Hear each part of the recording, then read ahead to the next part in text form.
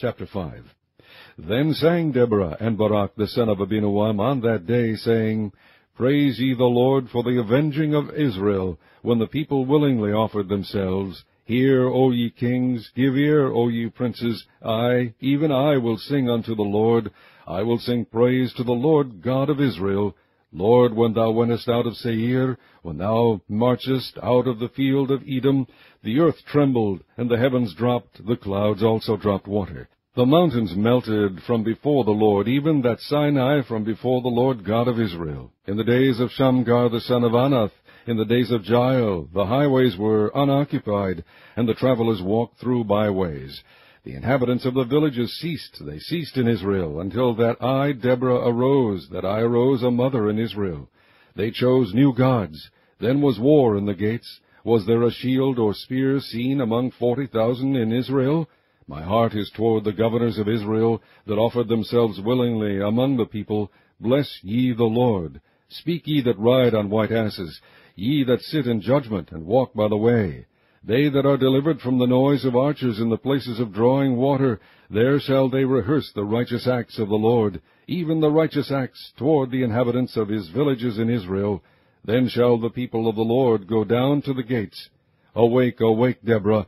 Awake, awake, utter a song! Arise, Barak, and lead thy captivity captive, thou son of Abinoam. Then he made him that remaineth have dominion over the nobles among the people. The Lord made me have dominion over the mighty.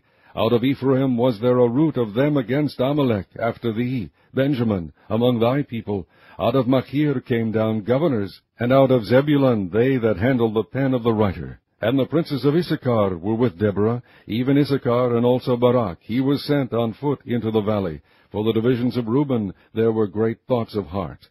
Why abodest thou among the sheepfolds to hear the bleatings of the flocks? For the divisions of Reuben there were great searchings of heart. Gilead abode beyond Jordan, and why did Dan remain in ships? Asher continued on the seashore, and abode in his breaches. Zebulun and Naphtali were a people that jeoparded their lives unto the death in the high places of the field.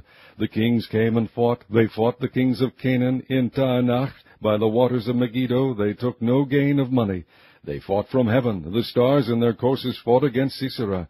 The river of Kishon swept them away, that ancient river, the river Kishon. O my soul, thou hast trodden down strength. Then were the horse-hoofs broken by the means of the prancings of their mighty ones.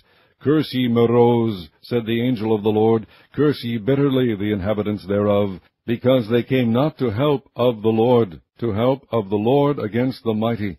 Blessed above women shall Jael, the wife of Heber the Kenite, be. Blessed shall she be above women in the tent. He asked water, and she gave him milk. She brought forth butter in a lordly dish. She put her hand to the nail, and her right hand to the workman's hammer, and with the hammer she smote Sisera. She smote off his head, when she had pierced and stricken through his temples. At her feet he bowed, he fell, he lay down. At her feet he bowed, he fell. Where he bowed, there he fell down dead. The mother of Sisera looked out at a window, and cried through the lattice, Why is his chariot so long in coming?